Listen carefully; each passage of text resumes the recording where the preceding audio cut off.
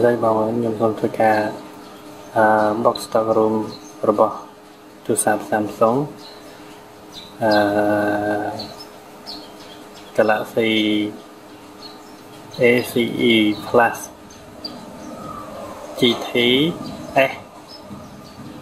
S7500 box stock room firmware របស់ថៃចឹងខ្ញុំជុំធ្វើការចូលទៅ download mode ទូរស័ព្ទ GT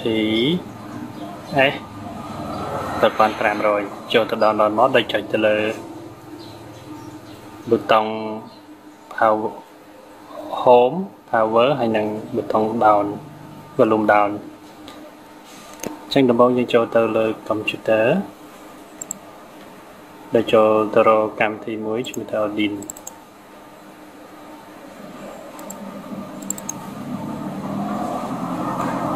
ចុច Yes បន្តមកយើងធ្វើការតែកាលណាយើងដល់ចូលទៅវាចេញ port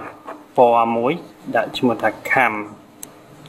ចឹងយើងសូមធ្វើការជ្រើស firmware វាដោយចុចទៅលើ AP នេះពេលយើងចូលទៅរក firmware ដែលយើងទុក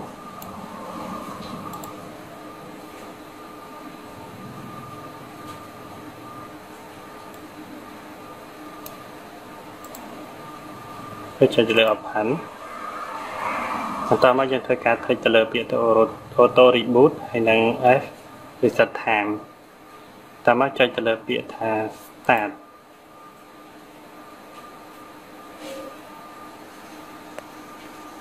ចឹងយើងរងចាំសិន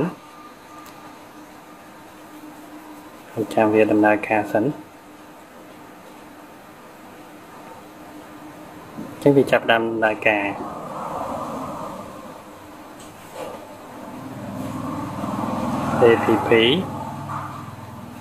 APPS ហើយទូរស័ព្ទយើងចាប់ផ្ដើមធ្វើការ download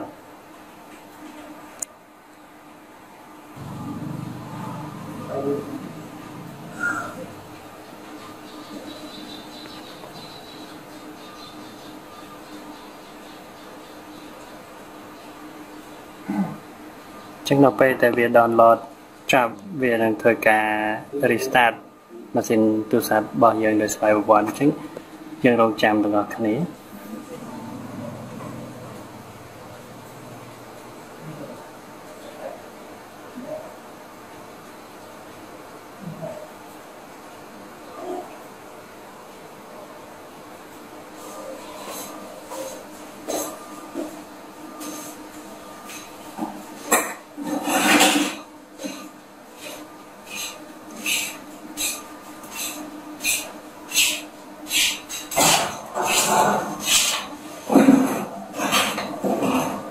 ចឹងនៅពេលចេញពាក្យផាសរួចរាល់ចឹងវាដំណើរការ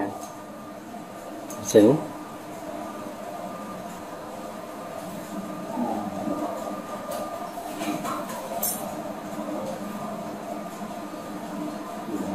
reboot ម៉ាស៊ីនទូរស័ព្ទរបស់យើង